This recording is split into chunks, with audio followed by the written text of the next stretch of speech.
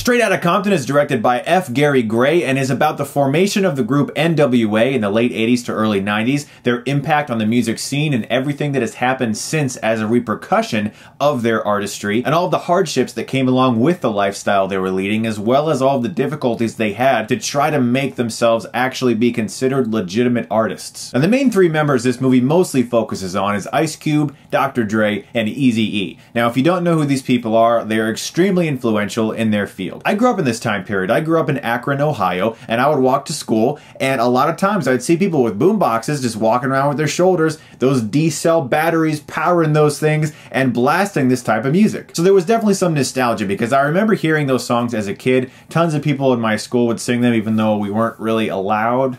And I've always had a strange fascination with Ice Cube.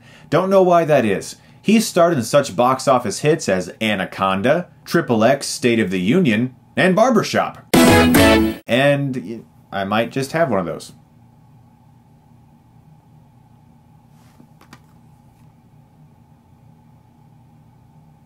The first hour of this movie was extremely entertaining and really well paced. You'd see Ice Cube sitting on a bus, going to and from school, writing notes about lyrics that he wants to have in a song. You felt the desire there. You'd see Dr. Dre practicing, spinning on his table, and you just felt this intense passion they had for their art. And that's one of the reasons why I didn't like the last half of the movie as much, because as the band gets so bogged down in the money aspect of it all, the movie gets more dramatic, it gets more personal, but you lose that passion in their eyes, in their voice. You don't feel that heat they had for the music, and so some of the energy in the movie does dwindle. But as an overall film, I had a great time with Straight Outta Compton. Despite the fact the last half I didn't think was as good as the first half, it was still a consistently entertaining movie, and one in which I was always curious to see where these characters were going to go. Ice Cube is played by the real-life Ice Cube's son, and he does a great job in the movie. He obviously looks exactly like him. He really surprised me, because I wasn't entirely sure how that was going to go. Like, imagine playing your dad in a movie. That'd be fucking weird.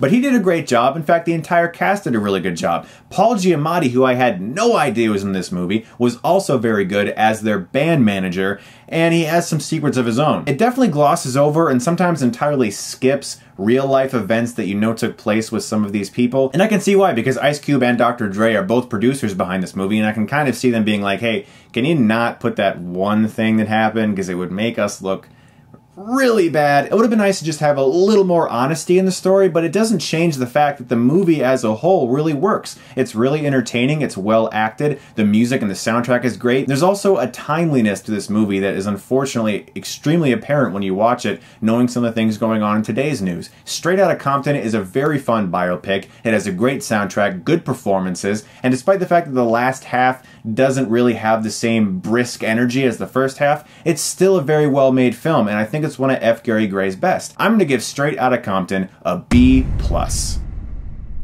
So guys, what are your thoughts on this movie? What other biopics would you like to see? Fingers crossed for MC Hammer or Vanilla Ice.